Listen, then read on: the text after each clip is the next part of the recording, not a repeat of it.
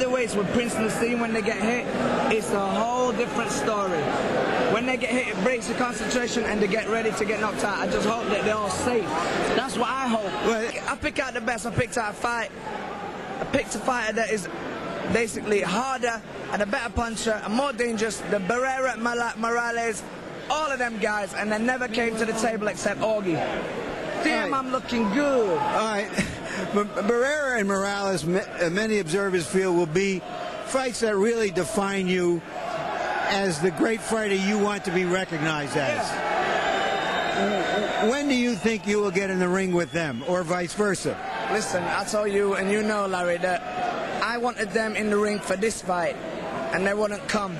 Now, you can tell there's a little bit of a thing on my throat, but you know what I mean? I came to the ring as a champion, as a 5-year celebrating my reign, and that guy tried to destroy it. But Morales and Barrera will come 2001 when they want it. And when they want it, they'll get knocked out, because I want it now. Thank you very much. Witness, there's only one God, Allah, and Muhammad is his final messenger. That's what I said, Larry, on the Bungu fight. Thanking you. I'm with Prince Naseem Hamed. Prince, let's get right to it. You have been criticized in the past for not taking on the strongest of opposition, but tonight you definitely step up, taking on Antonio Barrera. At what point did you decide you wanted to get in the ring with the best of the best? It's not me that decided that wanted to get in the ring with the best of the best. That's not happening. It's them that decided with me. I offered to fight Barrera way before he took the fight, and he refused the fight. So you got a little bit, you mixed up a little bit, you're a little bit confused with that.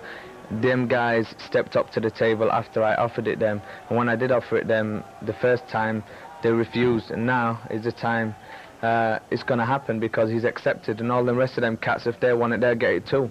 Your power is well documented, 31 knockouts in 35 fights. He says he's going to attack you, come out right away and try to attack your body. At what point will you do, from a defensive standpoint, what will you do to keep him off balance? Let him do whatever he wants to do. I believe in Allah. I'm a Muslim, and I'll be out there and I'll be ready to fight, and I'll be ready for anything and everything that he brings. I've basically got too much power for that boy, too much speed for that boy, and I'm going to prove it tonight that I'm the best featherweight in the whole world. Barrera is more of a stand-there type guy. He is truly, to me, one of the best 122-pounders ever to come through the division. But he's had a lot of big fights, a lot of wars, and a lot of guys who were at the end of their careers gave him an awful hard time. That should not have happened. Now, the other guy, on the other hand, the Prince, is a totally different fighter. He's a puncher. He has one-punch power. He can knock out probably a few welterweights with his punching power because he's so strong. He's flamboyant. He doesn't care about beating you with skills, or not just his skills, but with an accumulation of punches like Barrera does. He wants to go out there and bang you out. He wants to hit you here, hit you there, catch you with that big shot and get it over with. He doesn't want to play. So you got a classical boxer against a big puncher. Stakes couldn't be higher. And a quick word about the tactical face-off.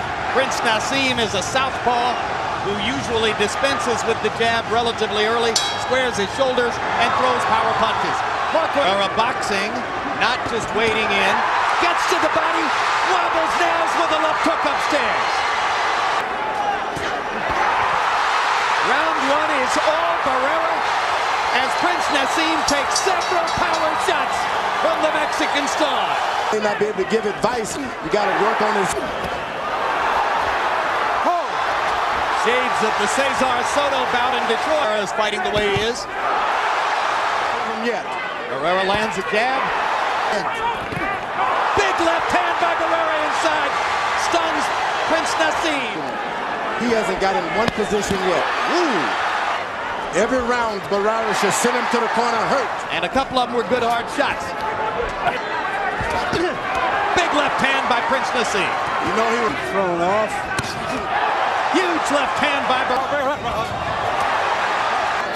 Now for the first time you see... Whoa! One landed solidly. Naz stalking and trying to... And he's in business. On right.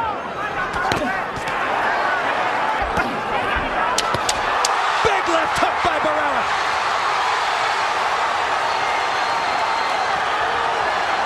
Professional fighters. Harold, how do you have it through 9? Okay. 6-3, 87-84. Marco Antonio Barrera in the last 4 rounds. He's thrown the left hand, but he hasn't thrown anything with it.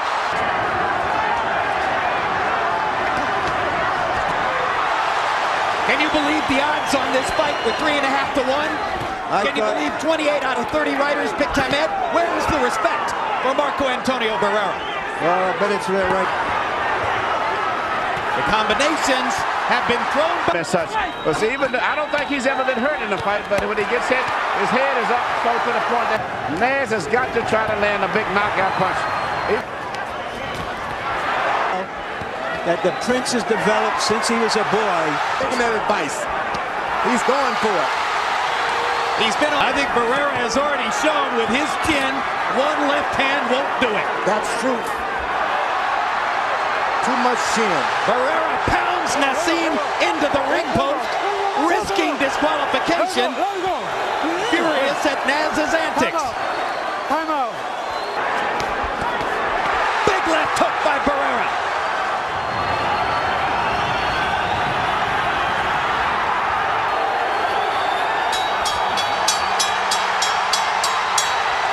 For the winner by unanimous decision, Marco Antonio